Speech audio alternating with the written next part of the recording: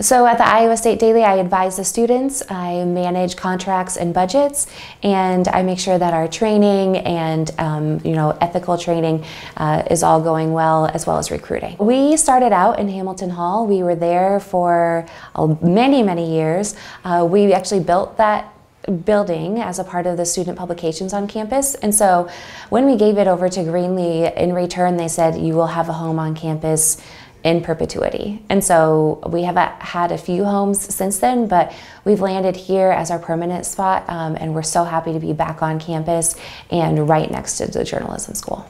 It's been wonderful finding a permanent home for us here at Iowa State and having it be so close to the journalism school, back to our roots, back to our original home.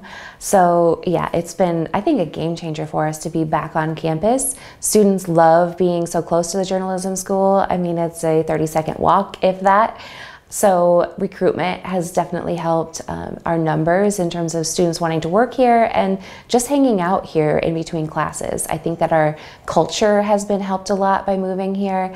When we were so far away out at Towers, we didn't have a lot of students coming in and just hanging out throughout the day. And so now that we're so close, people can come and do homework here, they can have meetings here, they can just have a quiet place to relax throughout the day. They can work on their stories for us, of course. So just having a culture that is so open and accessible was really important to us. So right now we have the second floor devoted to the Iowa State Daily and the third floor devoted to Model Farm. So ideally we would have those a little bit closer together so that students and designers and videographers can all work together.